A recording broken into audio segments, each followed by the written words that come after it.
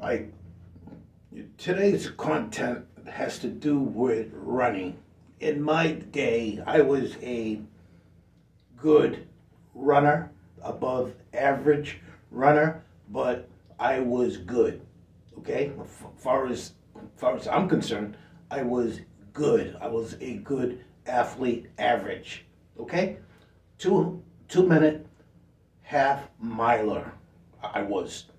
Okay, so I knew how to work out, how to get my body in shape, and I did it for a number of years, junior high school, college. Okay, running is a good thing when you are young.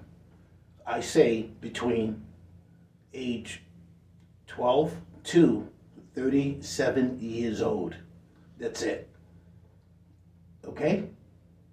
That's enough running, unless you are a world-class runner, which means you are an elite runner. Here's why. Question.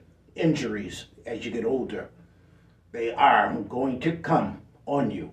Ankle, knee, hip, toes, feet. This is a part of life as you age. I know it because I'm feeling some slight pains. Okay?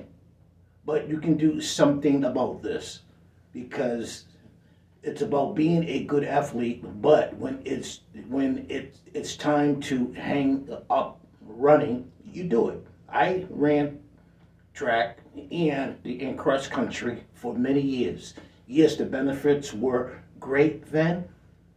Staying in shape, you have good health and a good, very good appetite.